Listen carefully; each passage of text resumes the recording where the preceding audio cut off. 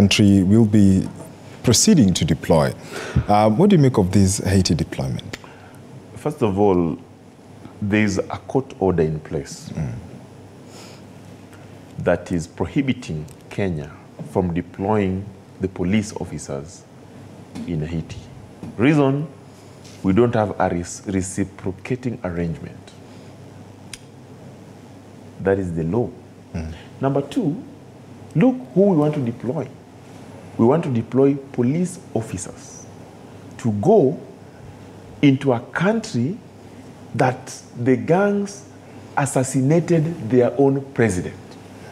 We want to deploy our police officers, 1,000 of them, to go into a country that today the acting prime minister cannot step foot in the source of Haiti.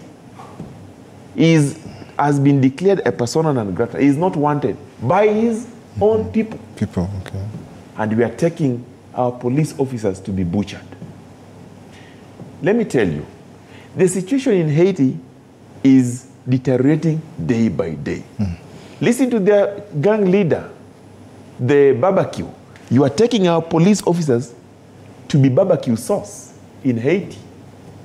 I want to ask President William Ruto, I know you would really want to put Kenya on the map. You really want to showcase how our trained police officers, for sure they are trained, they are knowledgeable, trained, but where you are taking them is a death trap.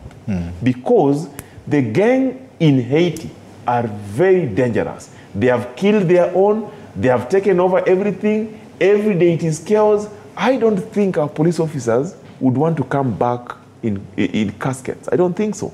Today, we are also being told there are some police officers who have opted out because they are seeing what is happening.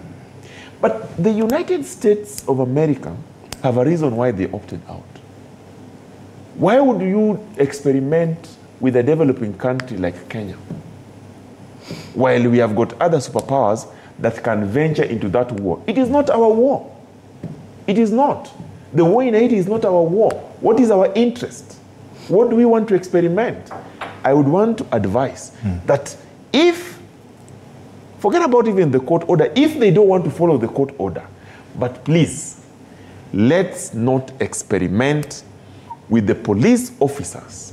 As much as they are knowledgeable, trained, and equipped, that gang in Haiti, from what we see on other new international channels, we read on other international press, that gang is a bad gang. It will kill our police officers, and we don't want our police officers to come back home in caskets. But you know, the U.S. military on Sunday said that it had flown in forces to beef up security at the U.S. Embassy in Haiti and allow non-essential personnel to leave. When we see superpowers like the U.S. are withdrawing, yet Kenya wants to deploy, why does the government seem very keen? Because you also heard what the CS had to say today. Let me say that Kenya is a community among many nations. Yes. And Kenya will be the lead force in Haiti. Remember, when our army went to Somalia, we captured Kismayu without firing a single shot. The U.S. also had left Somalia when part of its military was badly dismembered by the militia in Somalia. Though we've suffered some small casualties in Somalia, but it was because of the lapses which were there.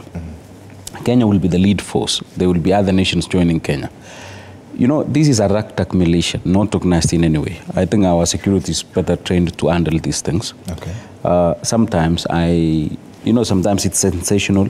The U.S. has flown its military to safeguard its interest in the embassy so that for the safety of its own employees. But as soon as our forces land there, there will be other forces from other countries. Okay. Because Haiti also deserve to be assisted to have a governing. The guy running around with an AK-47, when our men in uniform land there, I think that guy will have nowhere to hide himself. I mean, it's not an unorganized army that you can say we are battling. These are just a ragtag militia that, I mean, there is no strategy for them.